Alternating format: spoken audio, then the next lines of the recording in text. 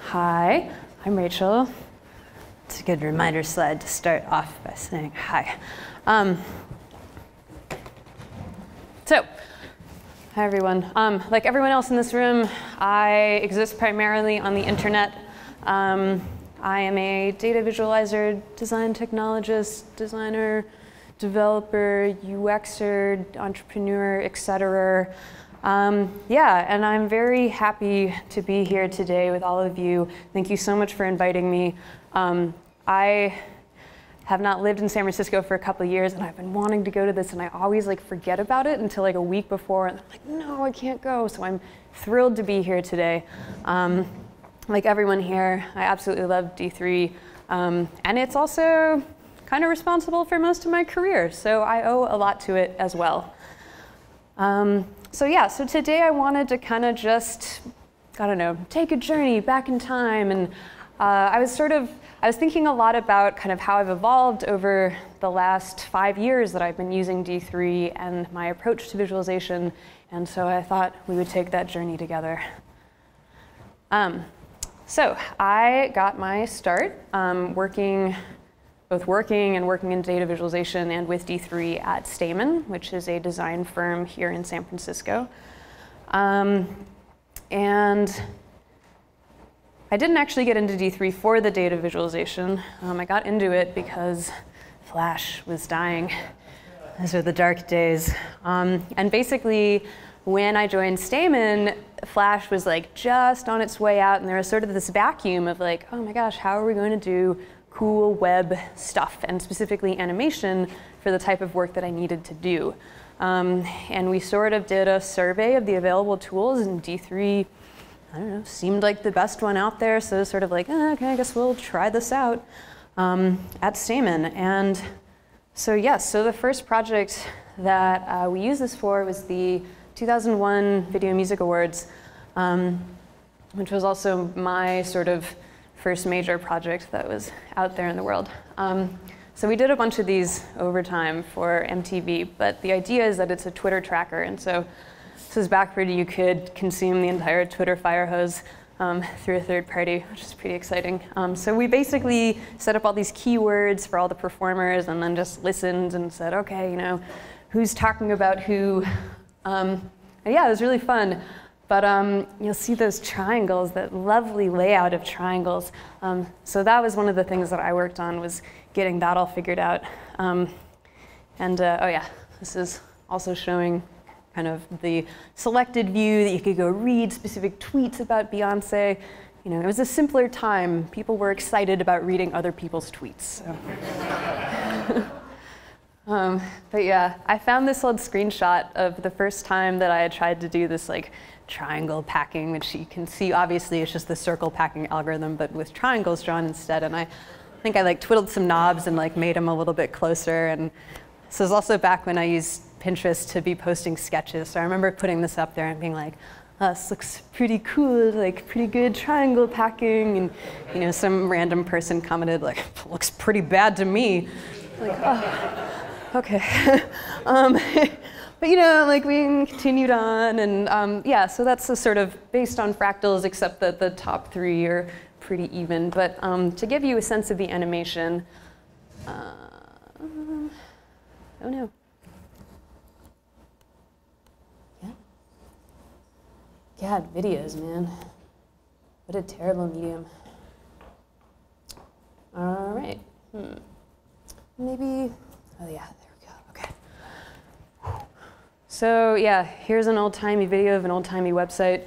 It's 5 years ago. But you'll see, oh man, look at that animation. That's so exciting. That was the pulse of how much people were talking about it. And wow, it zooms in. This is really exciting stuff 5 years ago. But yeah, so that was kind of what we're using D3 for, is this okay, yeah, we need to have this website that's constantly moving and flashing and pulsing and everything all bounces around. Okay, here, you ready? Oh, look at that, that's so great. Who spent a week on that? This girl, right here. But yeah, so this was the first thing that we did with D3. I was like, yes, this is amazing. I was also like just getting into being a web developer, you know, and being in charge of animation like is sort of a very difficult thing, I think. I think it's a difficult skill, and I was suddenly the person kind of responsible for it. So yeah, this was sort of what I did for a while at Stamen, and did all of these crazy animations. That's a giant, you know, SVG circles in the background on mouse move. You know, looking back, I'm like, oh God, why didn't I use Canvas? But you know, at the time, it was so exciting. Giant circles. Okay, so I did several of those projects at Stamen, and near the end, I got to work on a very different project. This was for Facebook Stories, and it's Facebook's marketing department, and they wanted to show the sort of friendships between different people in different countries around the world. Cool. And when they first came to us, I was like, oh man, this is gonna be so great. We're gonna have like all these lines connecting all these countries. It's gonna be like so visualization-y. And they kept like stripping down the amount of data that we're getting. And it was like, what do you mean we're not gonna get all the countries ranked against each other? Because they finally wanted to do, oh, let's only do the top 5. And then it was like, let's not even rank the top 5. Let's just have, you know, the top 5 and everyone else. Go. And it was just like from like a data viz perspective, you know, I was like, no, this is getting so boring. Like no one's gonna like this. And the thing that saved this project at one point is that they realized that like, of course, like Facebook is made of people, and people have this entire rich history called human culture. And so of course there's reasons for these connections between, you know, different countries. And so they hired this ethnographer to write stories about why these different countries were connected. So you'd say like, okay, yeah, United States and Mexico, you know, are close, they share a border. But there's other stuff like Brazil and Japan, where Brazil imported a lot of, Japan imported a lot of Brazilian workers at some point, and a lot of them stayed in Japan. So there's like a, you know, connection on Facebook between those two countries. And that took this from just sort of like a circle packing nice thing to something that actually had a lot of meaning. And it was something that people are really responding to. And it was kind of the first one that I remember, I don't know, I guess sort of like critical acclaim in a project that you put out there, more than just like, oh, you know, it blinks and it's shiny, to like, you know, people actually wanting to sort of explore and sort of spend time with your visualization. So about this time, Robin Sloan put out something else, my main man, and he put out this TAP essay called Fish, and about what does it mean to love something on the internet today. So this was available through the App Store. He was sort of playing around with the medium, but it was this essay that you could read through on your phone. But the point of it that he wanted to make is that watching something twice is a radical act, and reading something twice is an act of love. And this really was impactful to me because I started thinking about the type of work that I'd been doing and sort of, you know, what did I want my, I guess, like legacy to be? What did I want to be putting out into the world? So I spent a lot of time thinking about this and was sort of like, oh gosh, I've been making like flashy Twitter visualizations, and that's been, you know, kind of the meat of the work that I've been doing. And like, is that all? Like, do I want to continue doing that type of work for the rest of my career? And to me, like, I want to put it out there that there's nothing wrong with flashy, beautiful Twitter visualizations. For me, I wanted to do more than just that one thing. But keep doing flashy Twitter visualizations. I believe in you. So for me, I wanted to move on, and I wanted to work on something that people might respond to on a deeper level. So I started freelancing, and yeah, I just went through a couple of different projects. I just wanted to pull them up as examples. This was about the different neighborhood data in Los Angeles. And this was the first time that all of these different sort of census indicators were available on one page. So you could compare proximity to a grocery store with economic income. And it was the first time you could sort of see where different neighborhoods are sort of systematically more disadvantaged than others. Another project from about this time was for the Harvard Library Lab. They had this issue where about 1% of books were being checked out, and 99% just sat there. So they wanted to have an explorer tool where you could sort of, you know, search for some keywords, and it would pull up a lot of surrounding books. And you could do this online You could filter by time range or by subject, the Dewey Decimal System. And so we built this whole exciting explorer, and then you could turn your selections into like a checkout list for books. And it was about this time when I was sort of working on these projects that I started to be a little distrustful of D3 layouts, which I know is sacrilege to say in this room, but bear with me. I think that layouts are so beautiful and so easy to use that they really capture the imagination of a lot of people coming to visualization sort of initially on. And I sort of saw this over and over again when I'd be talking to people, and they're like, yeah, man, I really want to build a visualization that's like a chord diagram. Yeah, so I'm going to make my data fit into a chord diagram. And you're like, oh, does that actually accomplish what you're trying to communicate with the data? And everyone's like, no, you don't understand, a chord diagram. And it was just one of those things, you know, where I was like working with people and like had to sort of take a step back and, you know, does this actually convey information in a way that a wide audience is able to understand? And I was thinking about this sort of, that data visualization literacy takes time, and that, you know, everyone kind of understands a line chart, a bar chart, and, you know, people make fun of pie charts, but there's also data saying that it's the most effective way to show a ratio. So, you know, a lot of people want to do, you know, fancy, like, stick and rock graphs and all this really cool stuff, but a lot of time, over and over again, I was worried that those sort of flashy ways of displaying data were detracting from the actual communication of what people were trying to convey.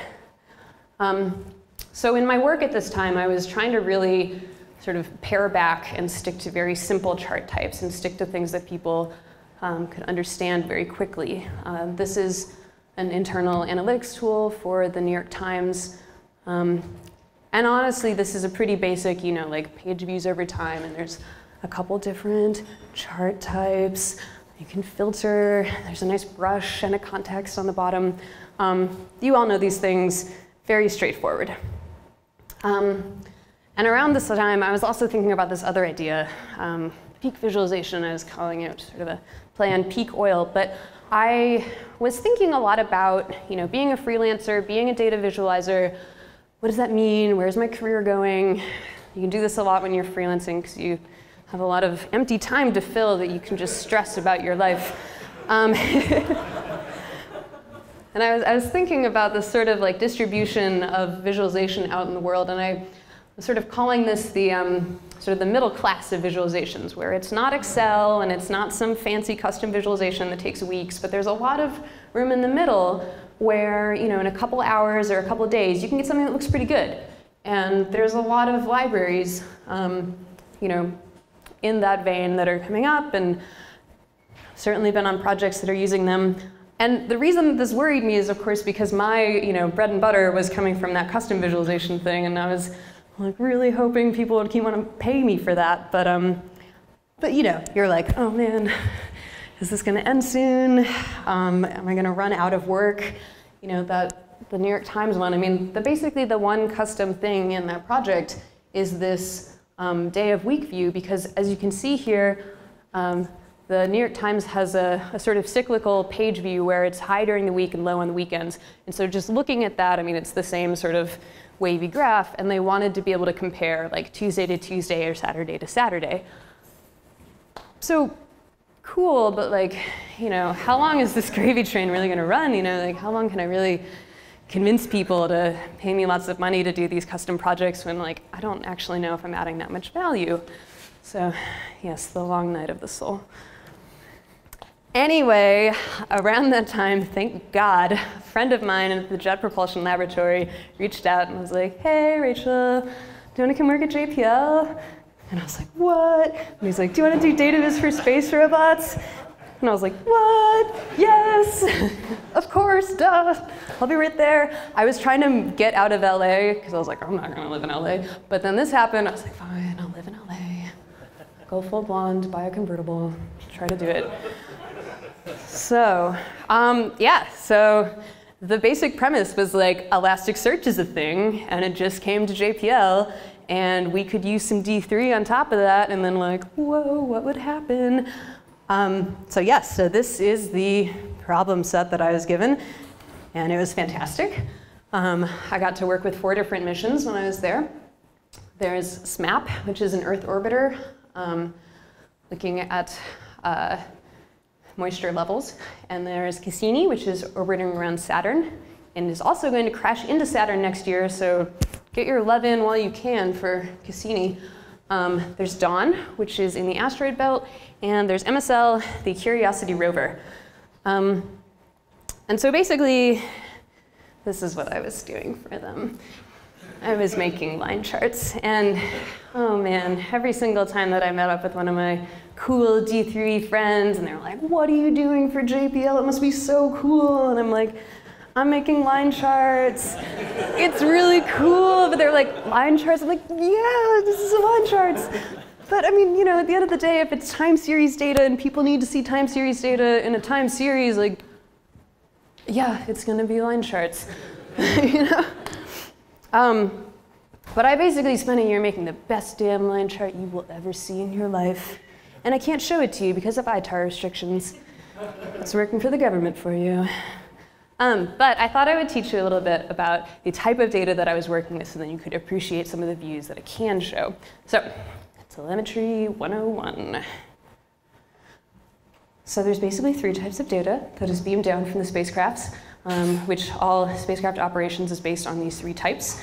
There's EHAs, which are a stream of numbers. And so this might be like a temperature or the torque of a motor. Or you can also kind of abstract these, sorry, blanking on all these words now, different modes that your spacecraft is running in. So if you have like an on or an off, you might send that back as a stream of 0 and 1. Or you can do more complicated things, like if you have a camera, you might be sort of getting in position, focusing, taking the photo, processing the data, 0 through 4, and you stream that back. And then people on Earth are able to reconstruct that as modes of what the spacecraft is doing. This is all abstract because everything's sent back through radio waves. Your bandwidth is very low for spacecrafts, so you want to be as efficient as possible. The second type of data are these EVRs, event records. And it's basically a print statement. It's a console log, but it's a pre-programmed log that is sent out whenever something completes. So it might say start of sequence, end of sequence, any sort of warnings are sent through in this format. And basically, the data type structure, there's 7 different types, 3 different types of warnings, as well as diagnostics and sequence information. So you get one of those 7 types, you get the text inside, and you get a timestamp. That's your data. The third is this sort of lazy catch-all data products, everything else, literally. Yeah, oh my god, standardization on spacecrafts is off the charts, and everyone has their own little like zip and encoding algorithm that they run things through, which makes it hell for people on our end because there's no way to standardize across all the different subsystems. But anyway, the data product might be something like this, which would be a photograph of Mars. But for all intents and purposes, we were dealing with EHAs and EVRs, which are what was able to be put in an Elasticsearch. So this is basically a view of what the EVRs look like. You've got your different level, you've got your message. SCET is spacecraft emitted time.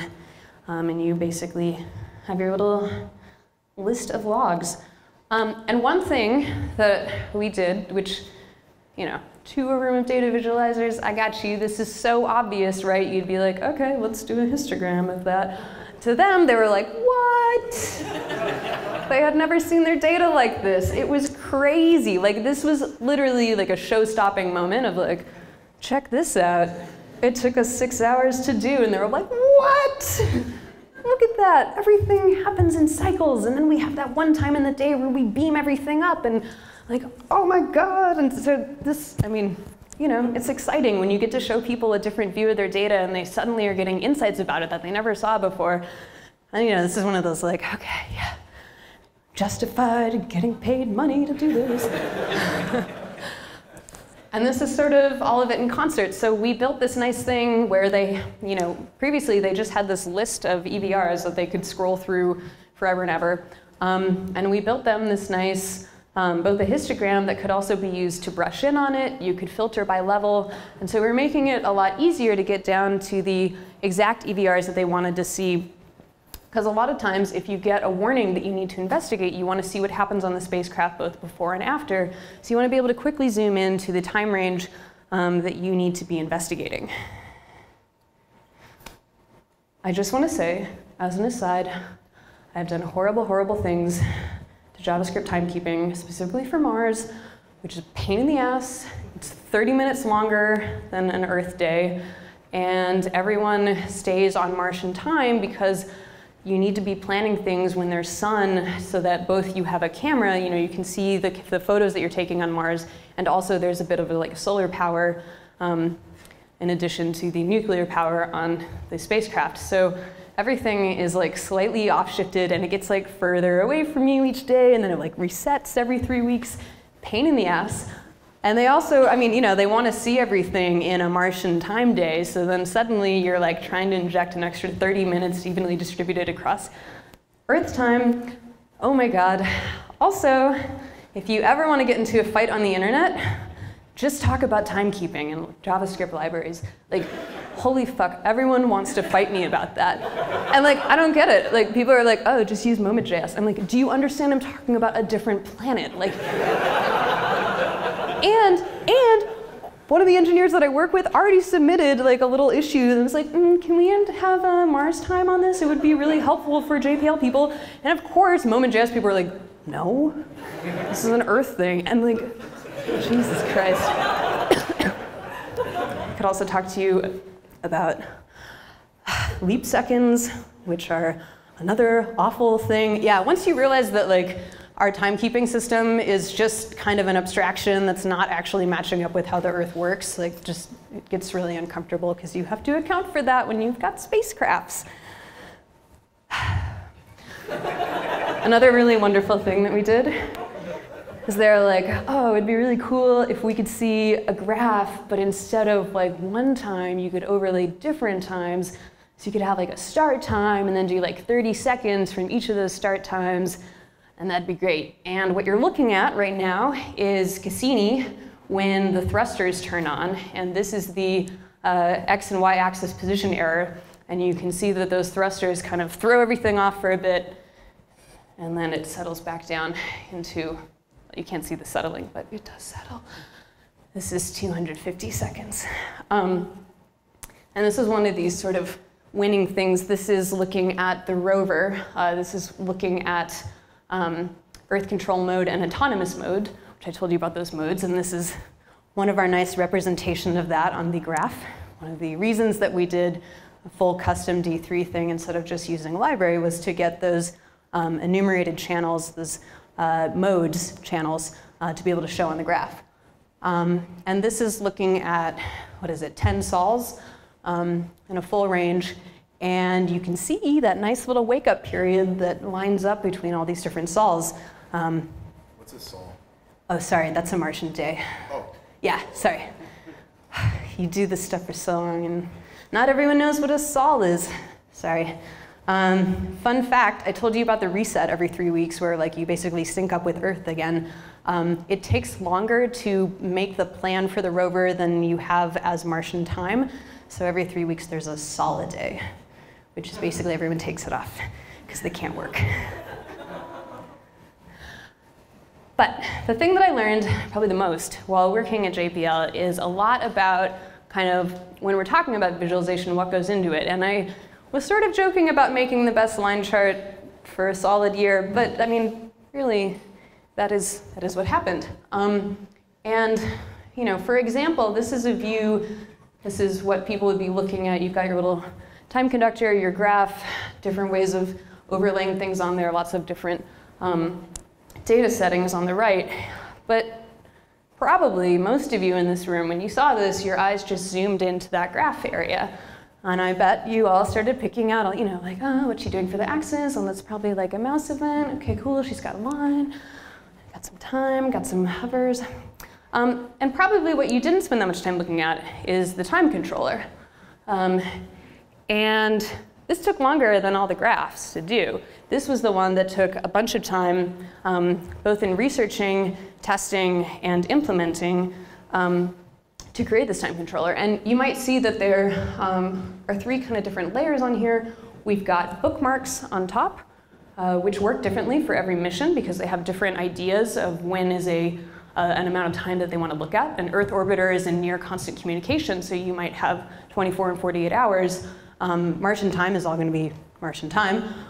Cassini is this 24 hours, 1 week, 10 weeks, because Cassini is at the end of its mission, so people are doing more long-term trending. Then you have these two text events, the text fields that are using UTC time. There's a little calendar widget, and then there's this other time event on the bottom, which you can be dragging to adjust your graph. And this little time widget was like one of the selling features of this software because we managed to make a calendar that had both the date and the day of year and the week number on it. And I know this doesn't look that impressive, but honest to God, people have like a printout pinned up on their cubicle that when they're looking at stuff, they have to go over here and like find it on the piece of paper and go back.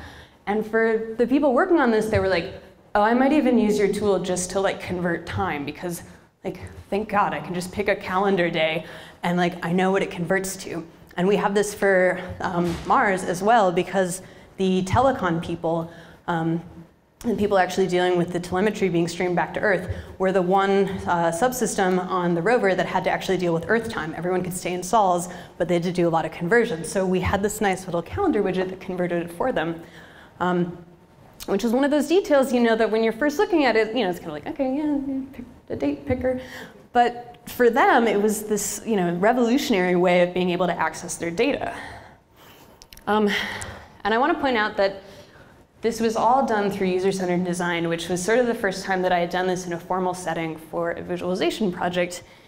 And I think most of us are sort of like this when we're coming up with our visualizations. I know I was. You just kind of make stuff up, and you're like, yeah, I'm sure this will work. It works for me. And this is something that we really had to focus on at JPL, is actually, you know, getting into these more sort of formal design processes, which, you know, when I first got there, I was like, ugh, so boring. Let's just get to the visualization. But, you know, once you actually start testing things and seeing like, oh, okay, there's a method to all this madness, and it turns into a visualization tool that people want to be using. All right, and now for something completely different. So I couldn't stand up here and talk about D3 for a while without mentioning the other half of my life, which is these sort of product companies that I've been working on for several years. So the first one of these that has been going on for 4.5 years at this point is called Meshu, and look at these nice lines. So Meshu is a jewelry company that is based on geodata. The interface is a map where you can add points, and then it makes the shape. And I just want to say that this would literally not be possible if there wasn't D3. We like to joke that this is like the first commerce company based on D3.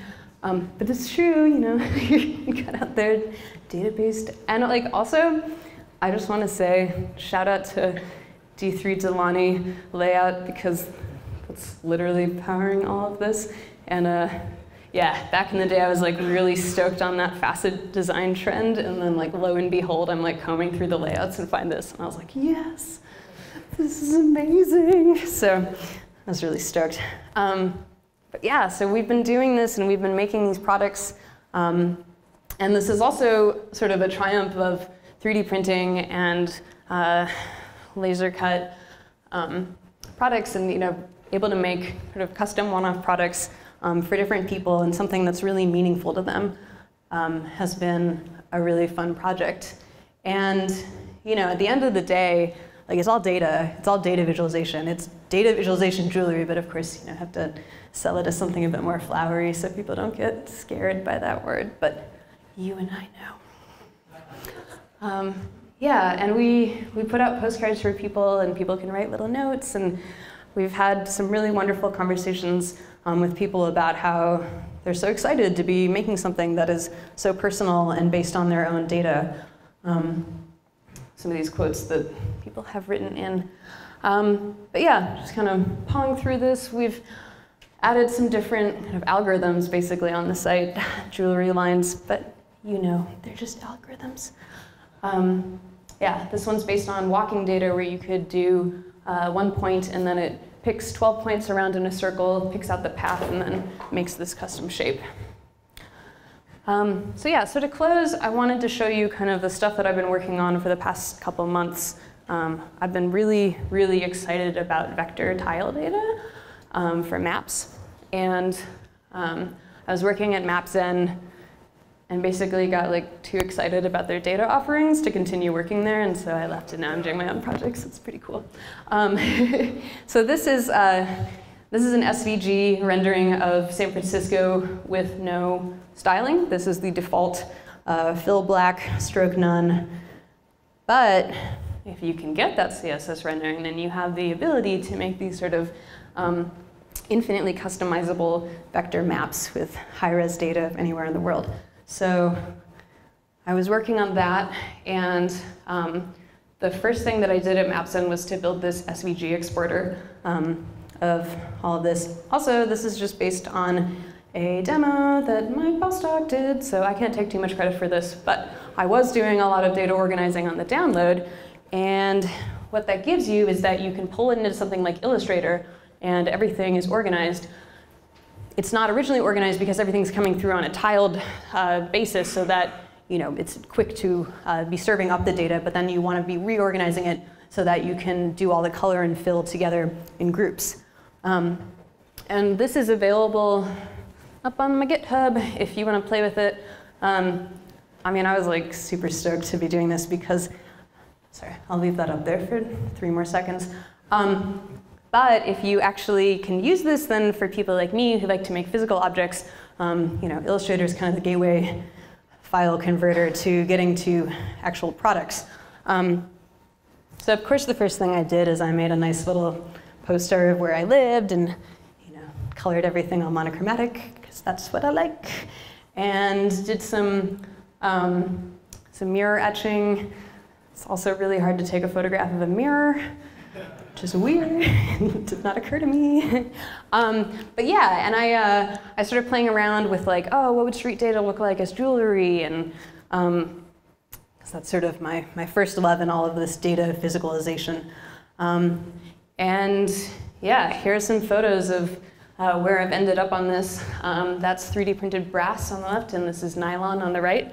And yeah, this is the big thing that, one of the big things that I've been working on, a new mesh shoe line that is based on vector tile data and streets, and you can make a custom jewelry pendant of anywhere in the world.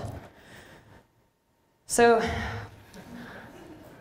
to sort of bring this to a close, what I want to convey is that we all love D3, we all love how powerful it is, how you're able to do pretty much anything, because there's not a lot of constraints built into the pieces that you're creating. And I'm interested in these sort of both concrete and abstract ways of approaching data. And I think data visualization is a very sort of straightforward, regulated, and there's, I don't know, it's basically we all know what we should be doing for data visualization to make an effective piece.